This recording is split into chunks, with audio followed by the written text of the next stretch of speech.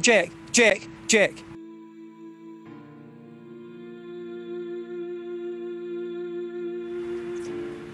I think the basic problem is that they think that animals are humans.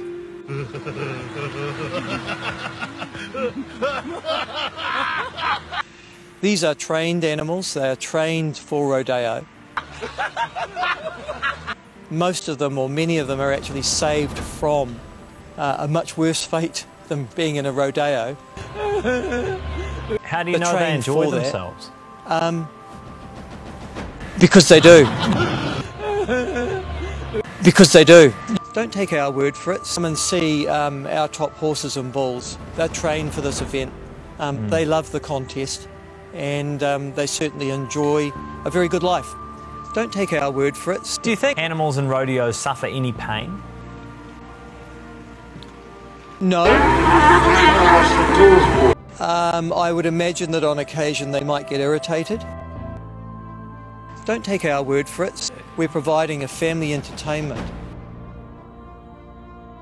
It's hard to imagine the calf isn't experiencing a whole heap of pain. Yeah, well, they're not. Don't take our word for it. These animals are not in any pain.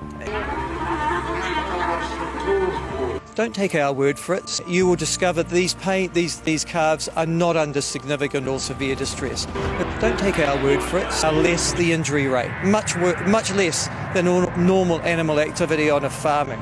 Don't take our word for it. And they are able to handle that kind of treatment easily and comfortably. Don't take our word for it. These animal rights groups will never get off the bat. They believe that animals are humans. Don't take our word for it. Look at what the evidence is. Don't take our word for it.